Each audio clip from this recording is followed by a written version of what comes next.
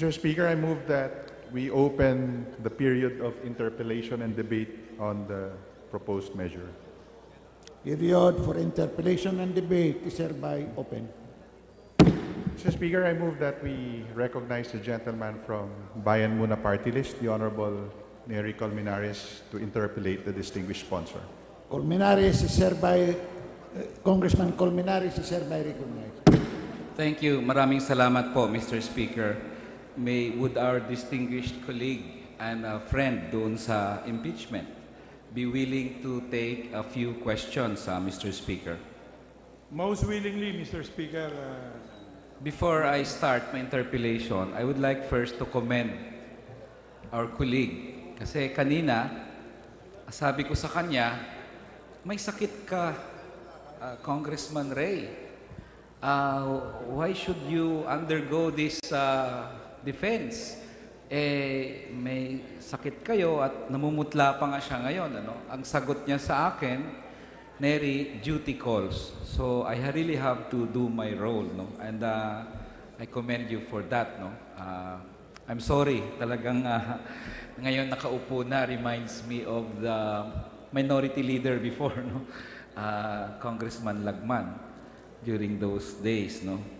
But sabi ko rin sa kanya, duty calls din.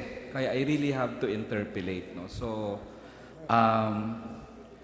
sana naman, the bill itself, Mr. Speaker, sorry, the proposal of Malacanang and DOE, Mr. Speaker, is very difficult to defend. Kaya medyo nahirapan din ako sa task na binibigay natin kay Congressman Umali dahil sa pagtingin siyempre namin, mahirap i-defend ang proposal ng emergency powers.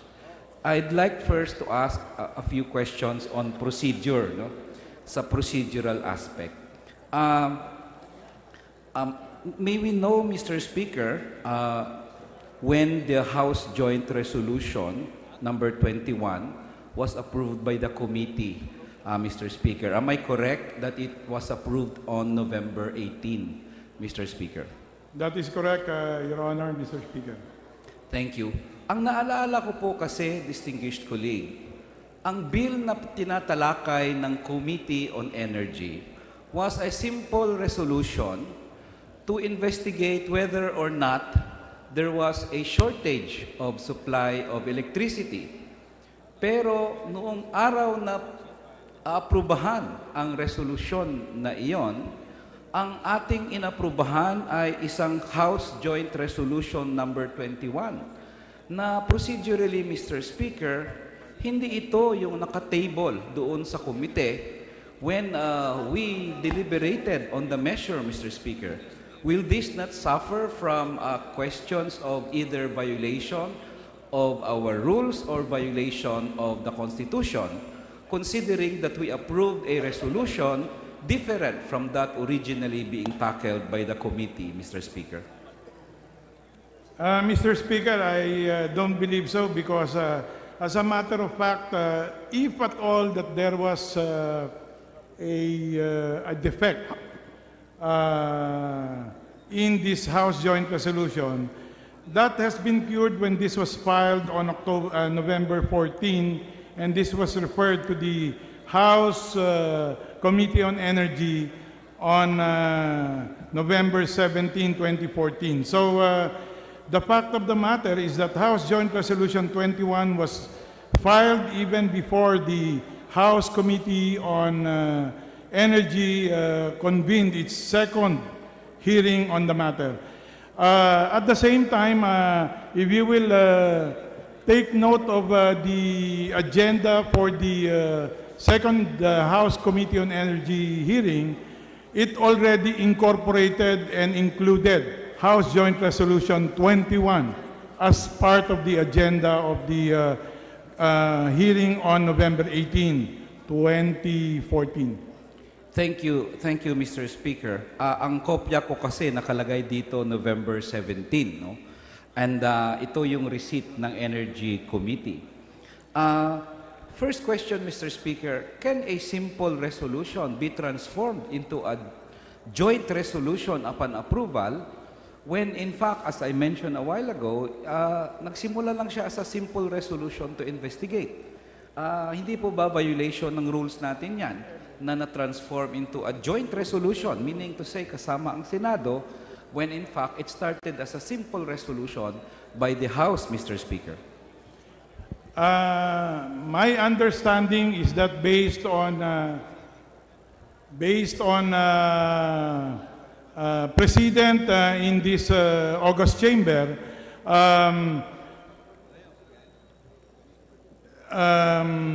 a joint resolution or House joint resolution can be a product of a House committee resolution. That's why when we approved the House Joint Resolution number 21, this is also being approved as part of the report of House Committee Resolution 1533. Thank you, Mr. Speaker. Sa akin, there is a mention of precedent, pero I guess the rule sana should apply, especially since this is a crucial resolution that will be tackled. Kasi dagdag pa, Mr. Speaker, under Section 35 of the House Rule, isn't there a need for a 3-day notice para sa mga miyembro bago matakel ang isang resolution or bill? Pero kanina, nung we approved this resolution on November 18, hindi ko nga alam na ito palang ina-approve natin. In fact, I was rushing na, 21 na palang ina-approve natin. All the while, I was looking at the previous resolutions. And considering also that the resolution was submitted to the Energy Committee only on November 17, and the hearing for approval of the said resolution was done on November 18. Doesn't this also violate our 3-day notice rule and the issue of course, consultation, transparency, because there was no way members of the committee could have known that Resolution 21 was scheduled as an agenda one day after it was filed at exactly, or it was referred at exactly 2:15 p.m. of November 17, Mr. Speaker. That may not be entirely correct, Your Honor, Mr. Speaker, because as a matter of fact, while this House Joint Resolution was still unnumbered because it was still a draft, we already discussed this in the Committee on Energy hearing on October 20. In fact, I distinctly recall that you even raised an issue on this in the October 20 hearing. So there was no attempt not to be transparent at all because from the very start, the draft of this House Joint Resolution was circulated. In fact, we did not only circulate this to members of the House of Representatives, but even to all stakeholders that were attending various technical working group hearings and committee hearings and even caucuses. To my recollection, I even recalled you attending one of the caucuses of the JCPC. So there is no intent at all, Mr. Speaker, Your Honor, not to be transparent about the whole thing. In fact, this is why when we were able to get all of the inputs in place, immediately we filed House.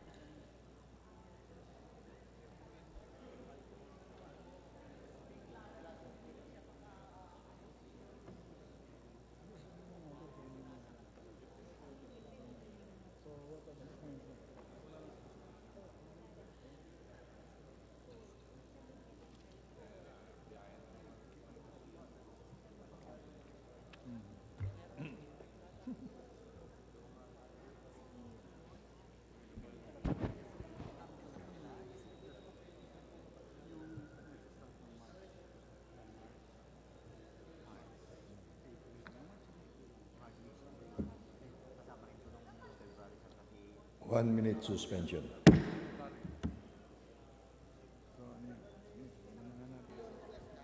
Congressman Colmenares. Yes, Yes. I have a pending question, Mr. Speaker.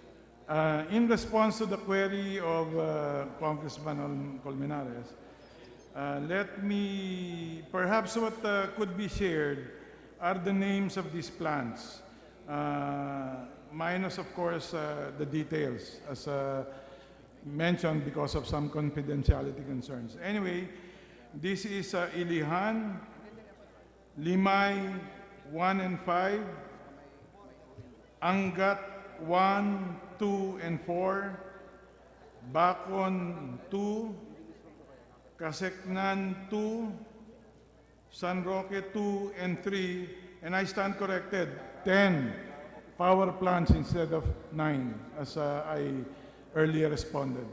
Salamat, Mr. Speaker. So San Roque ang pinaka-last na plant, Mr. Speaker? That is correct, 2 and 3. Yes.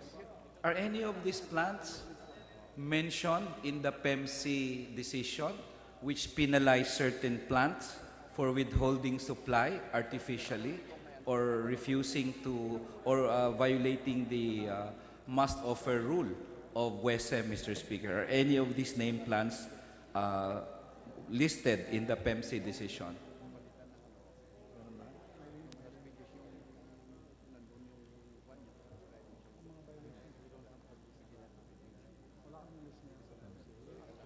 The information is not available as yet, Mr. Speaker, Your Honor, but we will get it from PEMC and we will provide you that information. This representation assures, Your Honor, that I will personally provide you this information. Salamat. I'm sure the distinguished colleague will really do his best to get that information. Ang problem dito, Mr. Speaker, is the DOE and NGCP promised this during the committee hearing. Tapos mula man lang silang courtesy na to say, confidential. Ngayon ko lang narinig tong confidentiality clause, Mr. Speaker. Nilagay nila sa alanganin yung si Congressman Umali because of that promise, and the chairman approved that.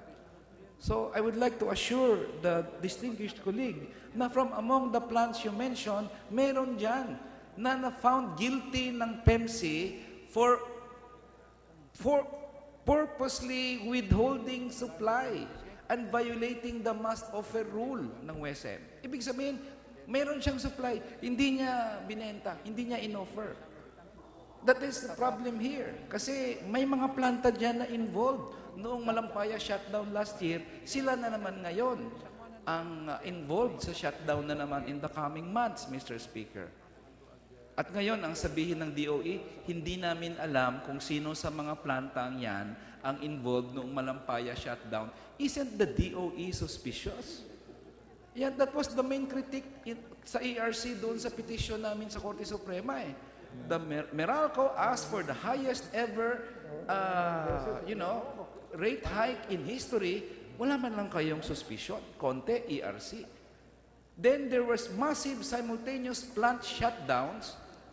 Wala man lang kayong suspicion, ERC. Hindi man lang na-trigger yung regulatory function nyo na, magtanong muna tayo, bakit sabay-sabay ang shutdown? Meralco asked an energy thermomobile to bid the highest bid, 62 pesos, para bilhin ng Meralco ang pinakamataas na bid. Wala man lang kaduda-duda ang ERC na, Meralco, ba't ka nagpabid? Ikaw ang bibili ng kuryente. Nagbid ka pinagbid mo yung bibilhan mo ng mataas. Parang pumunta sa palengke ang Meralco, tinanong ang tindera, magkano ba yung isda mo? 150 ho, sir. Ang sagot ng Meralco, gawin mo kayang 300 pesos yan, bibilhin ko. Isn't the ERC suspicious? Ngayon naman, DOE doesn't even know if any of these plants who applied for maintenance shutdown in 2015 are the same plants who contrived the shortage of supply in 2013, Mr. Speaker. So I hope the distinguished colleague understands where I'm coming from. Yes, in fact, Your Honor, Mr. Speaker, this is precisely the reason why the JCPC Technical Working Group will continue to function, primarily to monitor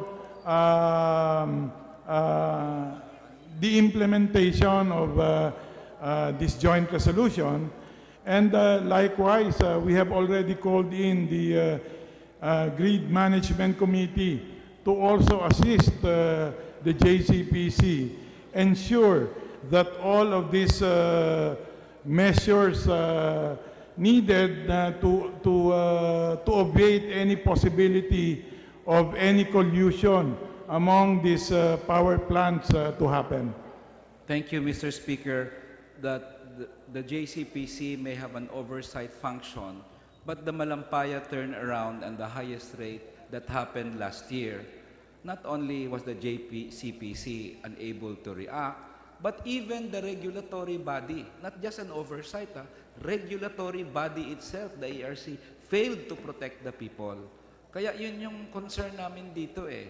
So talaga bang ini-insist po ba ng DOE hanggang ngayon na hindi nila inalam kung any of these listed plants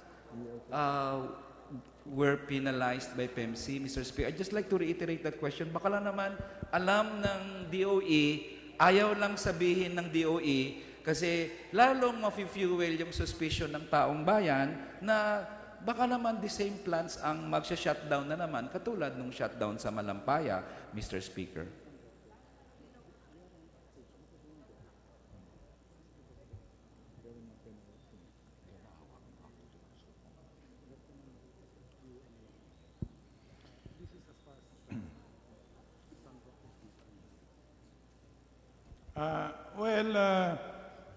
In the matter of that PEMC, the good secretary remembers one plant, which is San Roque, which went on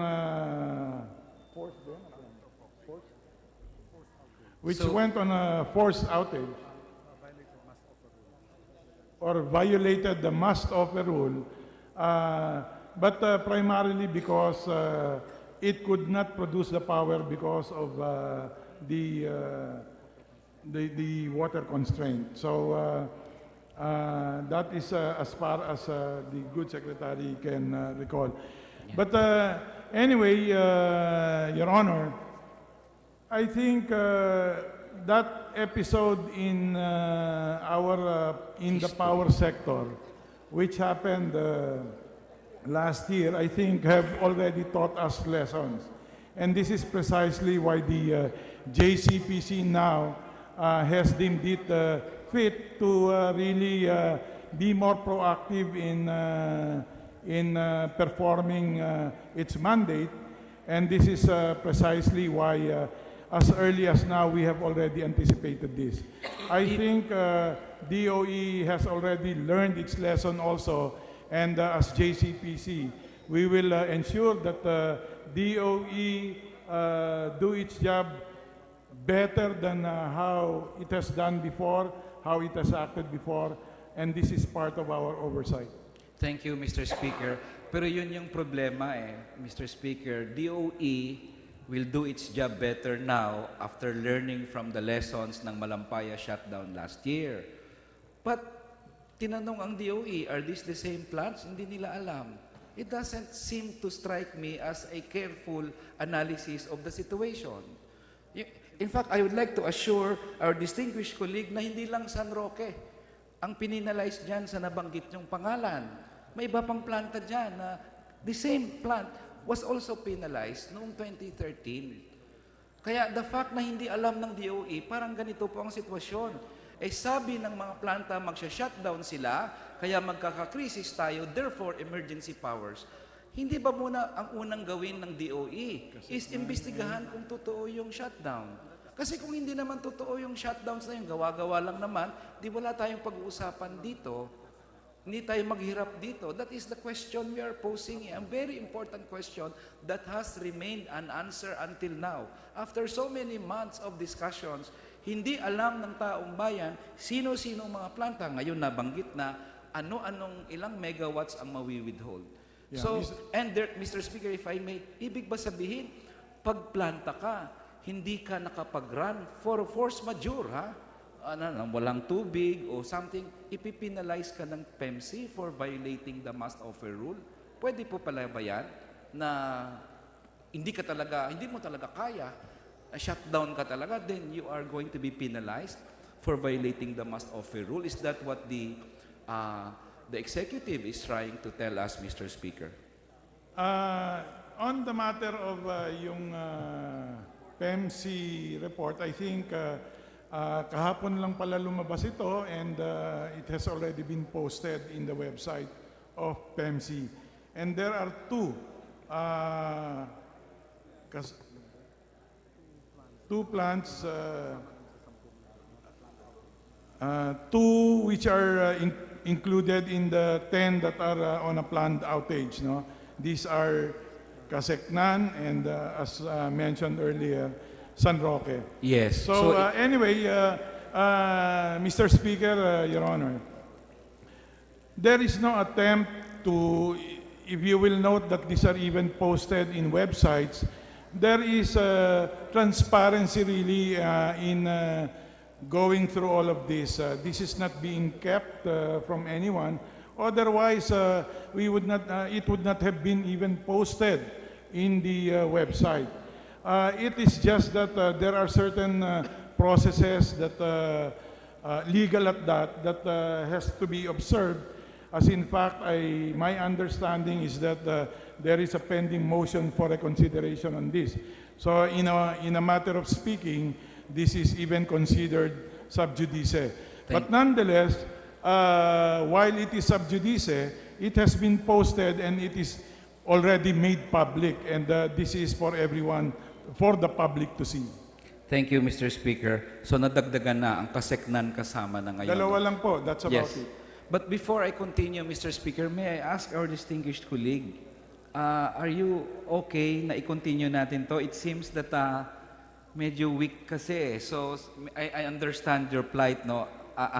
I'm not trying to make life difficult for you, but we can postpone this interpellation, Mr. Speaker, if the distinguished colleague would like to rest, or maybe a vice chairman or a vice chairperson would be willing to be interpellated, Mr. Speaker. I don't want to, Congressman Umali is a friend, and kahit na hindi pa nga friend if you are really weak na ngayon, I don't think magandang ipagpatuloy po natin ito for now. I'm willing naman po to reset our interpellation.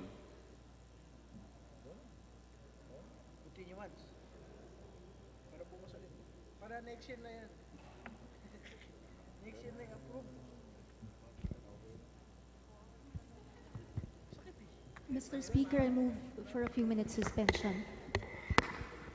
Session suspended for a few minutes. Speaker, the parliamentary status is that we are still on the period of interpellation and debate on House Joint Resolution 21.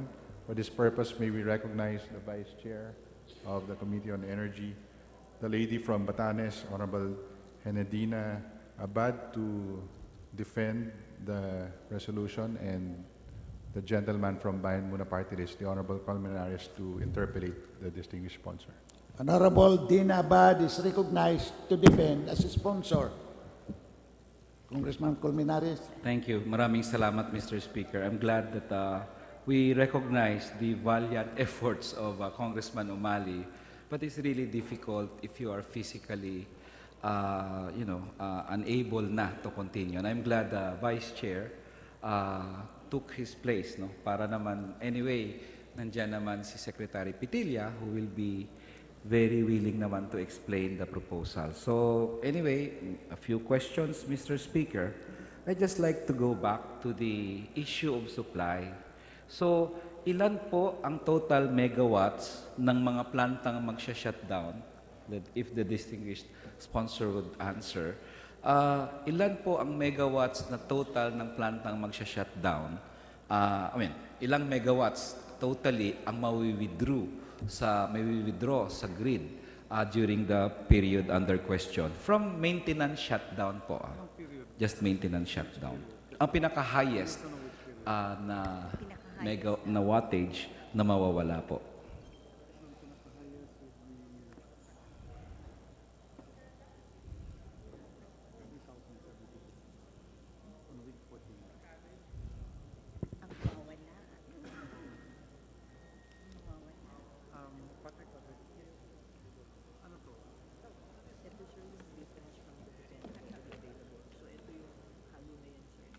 Pwede na.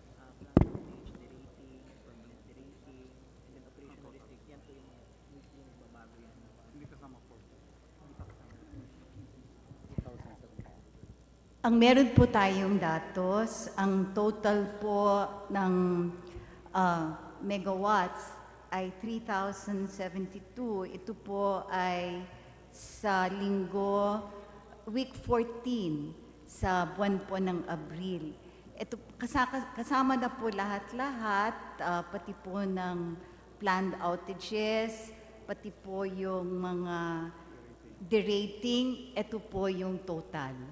3,072 yung total po. Opo. Ilan po yung sa maintenance shutdown lang? I'm sure the DOE has the numbers there.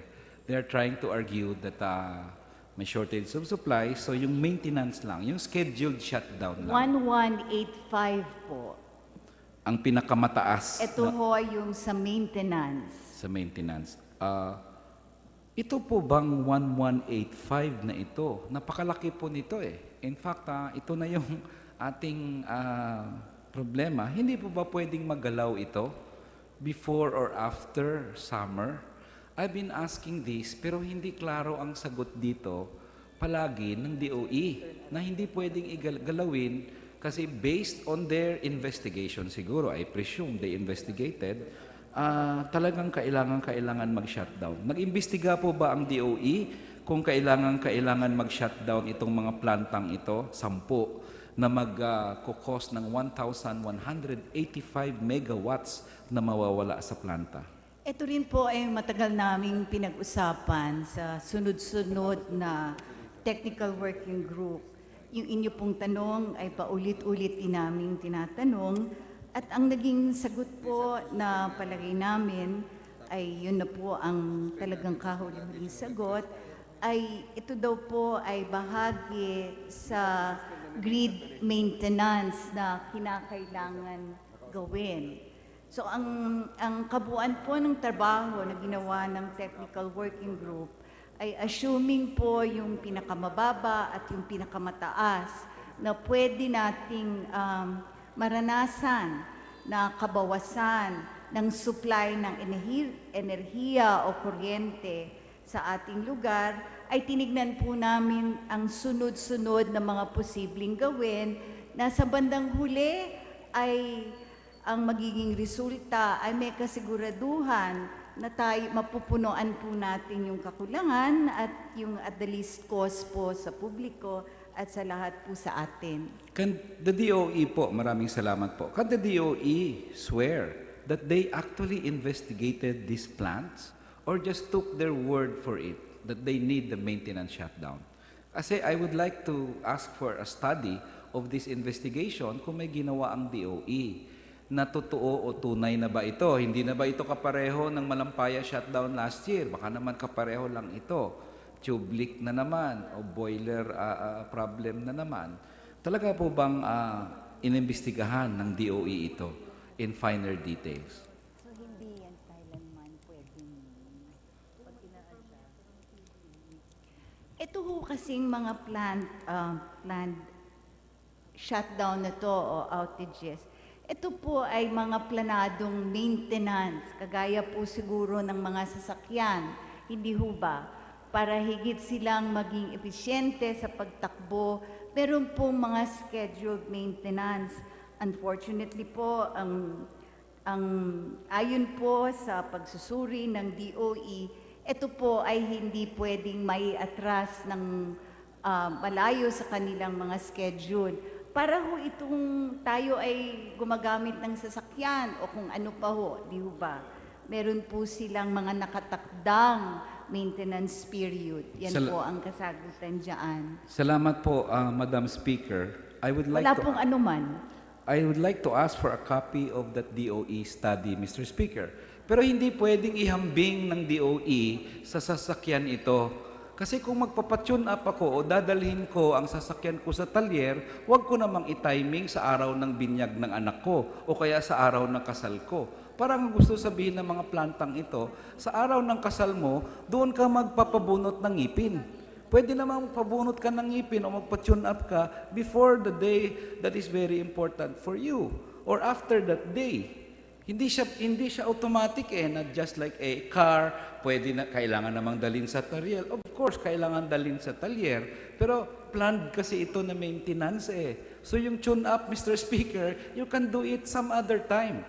Unless the DOE swears na hindi talaga to pwedeng magalaw at dapat talaga kailangan talaga during this peak summer months when the demand is very high, doon talaga sila tatiming ng kanilang maintenance shutdown, Mr. Speaker.